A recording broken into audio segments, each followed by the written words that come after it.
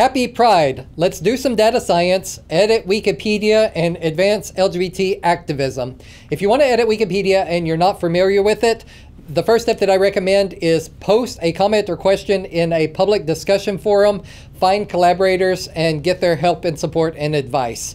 If you have something gay that you want to do and you already know about it, post that in any forum in Wikipedia. Say, hey, I'm looking for somebody to help me, and people will refer you. If you don't have an idea for what you want to do, you can go into any forum and say, hey, who's doing something gay? I'd like to collaborate with them, and then you'll also get those referrals. If you want to start in a gay forum, I recommend the forum at Wiki Project LGBT Studies, Wiki Loves Pride, or Wikimedia LGBT, all of which have existing gay communities who are doing all kinds of projects in Wikipedia.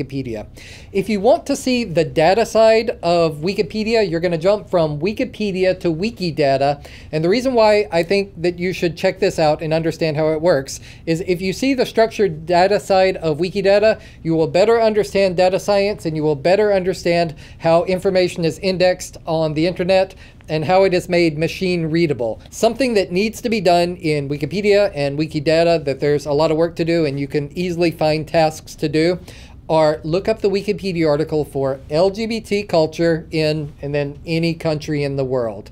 If it doesn't exist, then you can make that entry in Wikidata. If it does exist, you might see a Wikipedia article for it, and you can there's still going to be things to do in the Wikidata item for it. Something that's easy to add to these kinds of articles or entries in Wikidata is go to LGBT culture in whatever country and add significant events. Go out, leave Wikipedia, go into library resources or internet resources and find significant events in any country or any capital city or any place that you want to log and match that entry in Wikidata with the particular significant event. And if you do it this way, you start to build up LGBT history. You do it once and it's done forever. It circulates around the internet. If you can understand how Wikidata is logging these things, then you will get enlightenment for yourself and gay enlightenment for everyone else who reads this stuff. Thanks, check it out.